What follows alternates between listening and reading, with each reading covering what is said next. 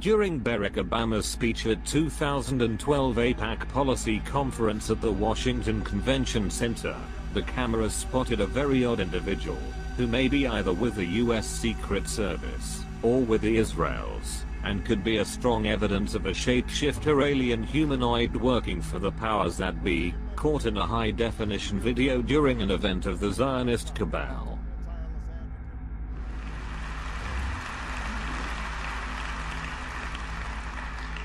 "4 years ago, I stood before you and said that Israel's security is sacrosanct.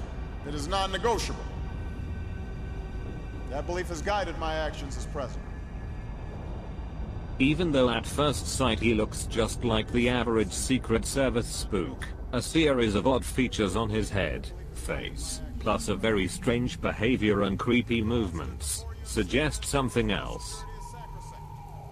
But due to the low lighting in half the amphitheater, he would pass unnoticed or regarded as a normal human being by the crowd, and everybody who watched this video, if it was not by the camera of the Jewish News 1, which caught him from another angle apparently shape-shifting into some sort of reptilian non-human form.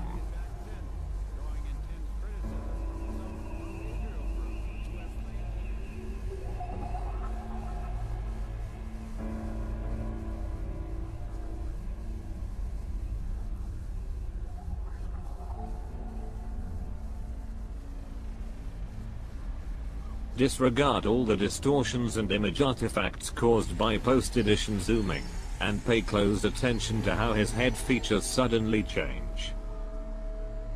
His ears, his nose, his chin, cheekbone, jaw and mouth are no longer looking human at all. Matter of fact, now he has a blatant non-human face. So what just happened?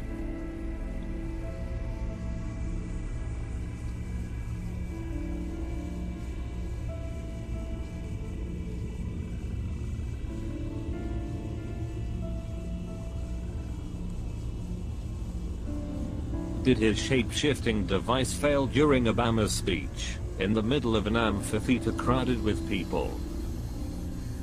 Is he an actual reptilian humanoid? Is he one of the Anunnaki? Is he a tall grey bio-android, or what? Is that video evidence that the Illuminati elite is in bed with at least one ancient extraterrestrial race, hidden in plain sight, and pulling the strings of mankind?